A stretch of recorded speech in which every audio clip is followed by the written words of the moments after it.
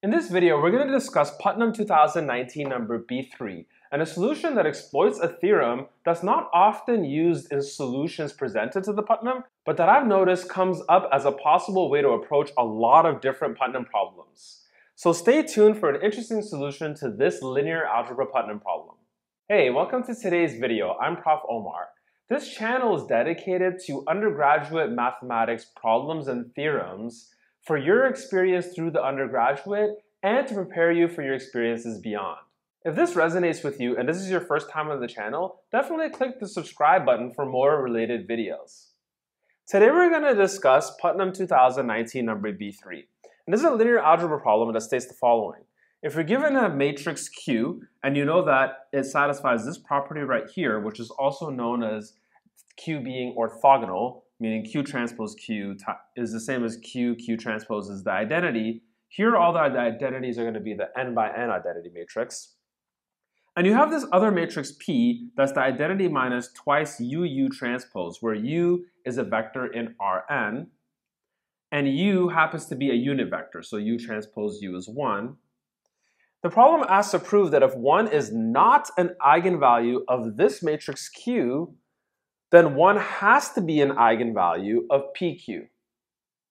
Now the thing that's interesting is there are many solutions out there, but the solution I'm going to present actually exploits this interesting theorem about determinants. So we're going to rephrase this in terms of determinants and then use that theorem. And this is actually a solution that one of my friends, Stephen Klee, who is a professor at Seattle University, came up with when he was proctoring the Putnam Exam at his institution. And the interesting part about this solution is it's actually going to exploit the Matrix Determinant Lemma. And this is a lemma that I've used in several other videos and that I've noticed is really useful on various linear algebra Putnam problems. So we'll see how it's useful in this problem as well. So to start, what I'm going to do is think about this statements we're trying to prove and write them in terms of determinants. So this first statement says that 1 is not an eigenvalue of Q, and this statement says that 1 is an eigenvalue of PQ. That's the implication we want to have as a consequence. Okay, so let's think about eigenvalues in terms of determinants. Now, if you have a general matrix A and you want to compute the eigenvalues, one thing that you can do is determine the values lambda for which the determinant of A minus lambda I is 0. All right, so another way to phrase this is that lambda is an eigenvalue if lambda satisfies this equation right here. So the statement that 1 is not an eigenvalue of Q is the same as saying that the determinant of Q minus 1 times the identity is non-zero. Or in other words, the determinant of Q minus I is not 0. All right, and so the statement that 1 is an eigenvalue of PQ is the statement that the determinant of PQ minus the identity is 0. Again, here lambda being 1 as the eigenvalue that's being talked about in both statements. So what we want to prove then is that the determinant of Q minus I is non-zero implies that the determinant of PQ minus I is 0. Okay, so we're going to rephrase the problem in this way, and I want to make the additional observation that a matrix having a non-zero determinant means that the matrix is invertible. It's actually equivalent to that. So we can even rephrase this as saying Q minus I is invertible implies that the determinant of PQ minus I is 0. And so this is what we're trying to prove. Okay, so I'm going to start with playing with the matrix PQ minus I, which we're trying to establish that it has 0 determinant. Now we have an explicit formula for what P is in terms of this original vector U, so let's write that out. We have I minus twice UU transpose times Q minus the identity. And now if we expand this out, we have Q, and then we have a negative identity, and then we're subtracting 2U times U transpose Q. All right, so this is the thing we're trying to find the determinant of and establish that the determinant is 0. Now, determinants of sums of matrices are not necessarily a nice thing to work with. However, we have this information that this matrix right over here is invertible. right? And this is a product of some vector right over here. Maybe I'll encapsulate the negative as well. I'll call this vector x, and then another vector right over here, which is the transpose of a vector in Rn. So I'll call it y transpose. And let's call this matrix right over here A. So this expression is the matrix A plus x times the transpose of the vector y. Now the thing about the matrix determinant lemma is it actually lets you express the determinant of something like this as a product of the determinant of A, if A is invertible, and an actual number. So that's useful for us because we know something about the determinant of Q minus I. So what the matrix determinant lemma says is that if you have a setup like this, the determinant of A plus x times y transpose is the determinant of A times this scalar quantity right over here, which is 1 plus y transpose A inverse x. If you want to see a development of why this is true, check out this video right over here that I made earlier about the matrix determinant lemma. Okay, so in that light, the determinant then of this quantity, pq minus I, which we're trying to prove is 0, is the determinant of this thing, which by the matrix determinant lemma is the determinant of q minus I times the quantity 1. We have this negative 2 here that's going to come out regardless of what we're doing, times now y transpose, so that's u transpose q, times A inverse, and A is this matrix right over here, so that's q minus I inverse, and then multiplied by x. And I've encapsulated the negative 2 over here, so I can just have a u right over here.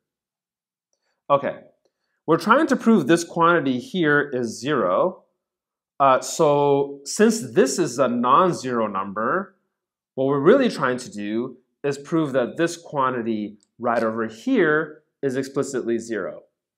And if you look at it again, this is, in this setup, this thing here is a vector that is 1 by n because we're transposing. This is an n by n matrix. This here is a n by 1 matrix because this is a column vector. And so this whole thing is an actual scalar. So this thing here is an actual physical number. And so we're trying to prove that this thing is 0. If we manage to prove this is 0, then this has to be 0. In fact, if we think about it, since the problem tells us that PQ has to have 1 as an eigenvalue, then it must be the case that this quantity is going to forcibly be 0. So given our setup, we have to try to find a way to establish that this quantity right over here is in fact 0, and that's going to be the focus of the rest of the problem. So I'm going to erase all the work that we've done from the matrix determinant lemma and write down that our goal is to show that this quantity right here is actually 0. Okay, so this is our goal here that we've reduced our problem to. And I want to simplify things a little bit. We have this complicated expression. I'm going to let this entire piece right over here be v. That'll make our calculations likely a little bit simpler. So we'll write down here in our corner that the information that we have is that v is this thing, which we can rewrite by multiplying by q minus v as saying that u is the matrix q minus I times v. All right, so let's play around and see what it is that we can do to establish the thing that we want. So another way to word what we're trying to prove is if we put all this stuff in parentheses, we're really trying to prove that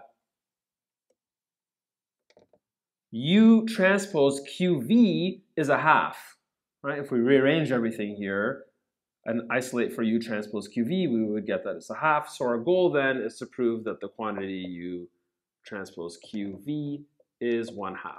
Okay. All right, so let's look at the quantity u transpose qv. We have a few ways that we can look at it. So I've actually expanded here q minus I times v as qv minus v. So one approach is to literally substitute in u in terms of v, play around and see what we get. So there we would have something like, maybe I'll write it over here, we'd have something like q, the quantity q minus I v all transposed times QV. Okay, if we do that, we would get transposes multiplied in the other direction. So we get V transpose Q minus I all transpose QV. And then transposes distribute over sums and differences. So this would be Q transpose minus the identity, because the identity transposes itself, times QV, which is V transpose times Q transpose Q minus Q times V, distributing this product. Okay, so here, this substitution, we have everything in terms of V. Now, we know that Q transpose Q is the identity, so we can rewrite this as V transpose times the identity minus Q times V. All right, and what remains here is to maybe even simplify this a little bit more and recognize that I minus Q is the negative of Q minus I. So this entire thing is actually the negative of this vector, so it's negative U. So this quantity is negative V transpose U. So it feels like we didn't simplify things too much, but we at least got the contribution of Q out of this expression, so we have one way to look at this thing. That might help. Okay, so going down this chain, we decided to make the substitution where we substituted in U in terms of V. We could have done something else. We could have recognized that because U is QV minus V, QV can be written in terms of U and V themselves, right? So we would have something like U transpose times QV, which is U plus V, if we rearrange this equation here. Now, writing that out, we get U transpose U plus U transpose V, which is, because U transpose U is 1, equal to 1 plus U transpose V. Okay, so this thing here is actually a scalar. So if we transposed it, we'd get the same thing. In fact, U transpose V will have to be V transpose U, because the transpose of this is V transpose U transpose transpose. So this thing here is 1 plus V transpose U. Okay, so we're noticing here, if we look at the thing that's underlined, that's the same as this thing, but this entire expression is the same as this, which is the same as this. So these two quantities right over here have to actually be equal to each other. Okay, what does that mean? Well, that means that 1 plus V transpose U is the negative of V transpose U. So if we set an equation, we'd get that V transpose U should be negative a half, right? 1 plus something is negative of that. So that forces these two quantities to actually be a negative a half, which then means that this quantity, which is equal to these entire expressions, is itself a half. And that's exactly what we wanted right over here. One of the things I actually like about this approach is at every step of the way, we actually knew things had to work out the way they did. For example, this thing here was the quotient of the determinant of PQ minus I over the determinant of Q minus I. And we knew Q minus I had a non-zero determinant. We were trying to prove that determinant of PQ minus I was 0. So we knew this would be forced to be 0 somehow, right? And so as a consequence, this inner quantity right over here, we knew had to be a half before we even did anything. And so the rest of the problem was sort of massaging things to try to figure out why this thing actually was a half. So I hope you enjoyed today's video. If you did, please click the like button. If you want to see more videos like this, subscribe to the channel and click the bell for notifications on future videos.